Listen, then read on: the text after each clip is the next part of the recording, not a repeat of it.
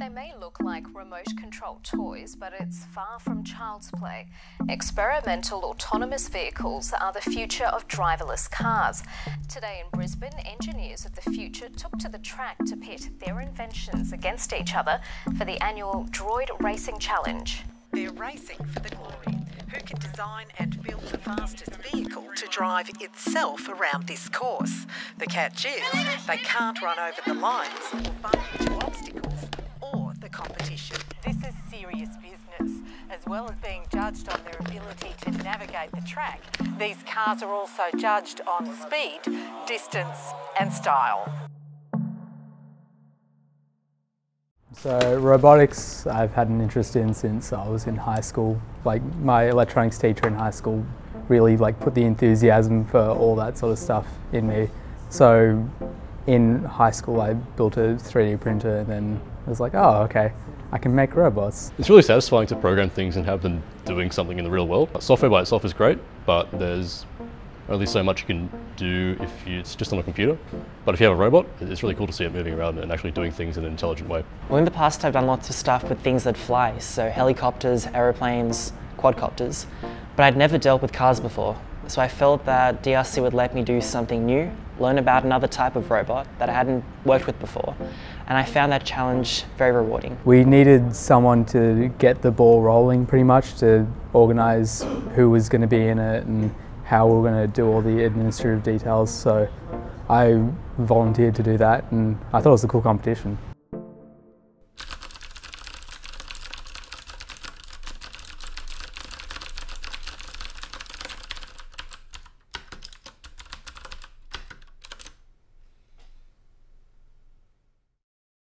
Well, our process was basically we put up posters, put out Facebook posts, just looking for people in general. We tried to spread the posters around to get a broad range of people. We were trying to look for not just the most experienced people, but the people who could do it in the future. We didn't want this to be like a one-year thing. As long as they could do what they said they could do, whether it be software or hardware, that was all that mattered. So we have about 6 members of our team.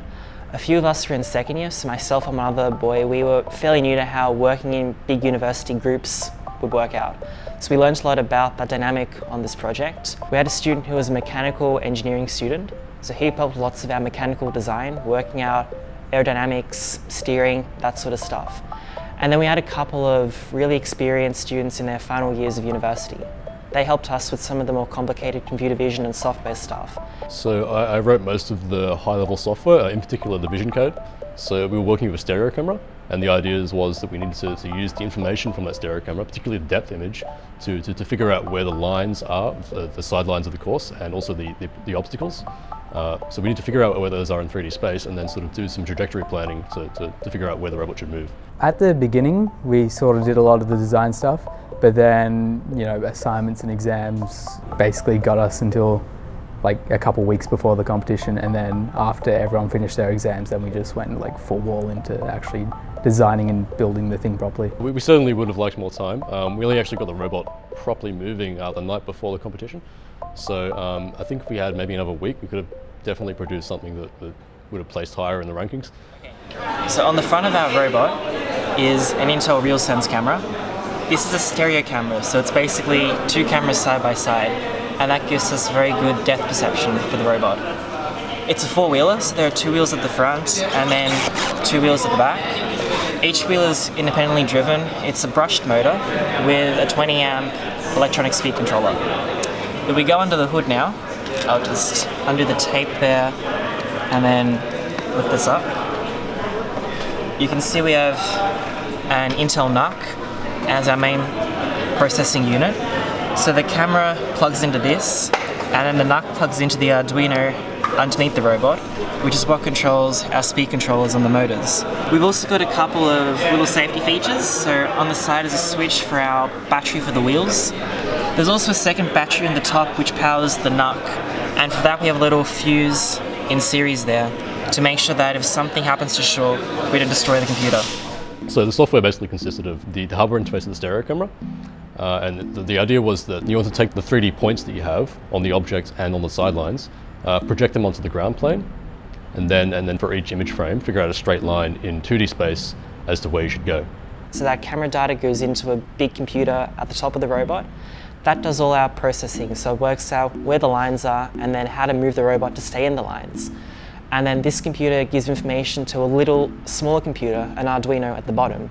And that Arduino translates these motion commands into motor signals that are sent out to our speed controllers that drive the motors. I think the stereo vision itself was pretty robust. So actually getting the 3D points, even just the way that the camera was mounted in such a way to avoid the minimum distance problem. Yeah, I think on the whole, the vision analysis code itself was quite robust. What are your thoughts before the big day? We're gonna win. We're gonna win? Do you agree, Matt?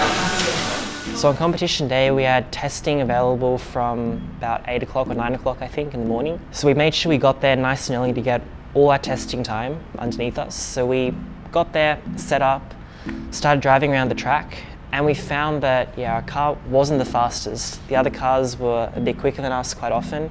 That being said, many of them were still going off the track, hitting walls, hitting people, that sort of stuff. So no one's design was perfect.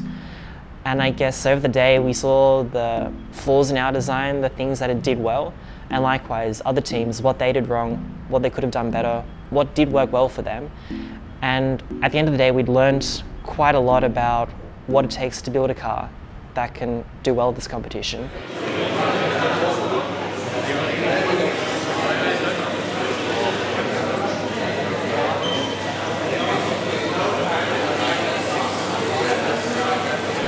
Just having the thing work, like actually read, like, hey, this is a yellow line, hey, this is a blue line, avoid that and go forward. That was like, it works. Actually just seeing it move was actually a big takeaway. Our robot, in order to deal with the twists and turns, had to like stop, turn, stop, turn. It was a bit slow, but even that I think was a good first try, very good first try. And we ended up 5th out of 16 opponents. I'd say not too bad, not too bad for first time. I think the biggest thing we would do differently is more reliable steering mechanism, because currently we use skid steering, and it's very hard to predict how the robot's actually going to turn based on your given control signal. So we would likely use Ackerman steering, so that's one where the wheels themselves actually turn. Since the competition, got really inspired to actually look up the chassis, what chassis to use, as well as better hood designs that the robot could have. Seeing what other teams had done made us really want to go back, try again next time and make our design even better, because it was our first time there. We didn't have that much experience working with cars. We didn't have that much consultancy for the team. It was all basically us by ourselves trying to work this thing out. So having been there for 1 year, having seen what the competition is all about, we've got literally a big list of stuff to change for next year. And we think that if we can implement these changes really well, we've got a good chance of winning next time. The fact that we were just like there for 3 days talking with each other like was actually a huge like boon for ideas and stuff like that. I came over with a thing of a million things that we can do to get people more involved or do new things. I guess it's just good to see what else people are doing and who's out there. Like if you're in mechatronics, you sort of have lots of classes with people in your same grade doing the same subjects with the same experience. But working on this competition, for example, I got to meet much older students who had much more experience doing different things to me. And that meant we could exchange lots of ideas to help each other become better engineers. I want to organise some workshops in terms of robotics. I want to get the ball rolling on some more competitions, entering competitions, and yeah, just try get that as far as I can for next year.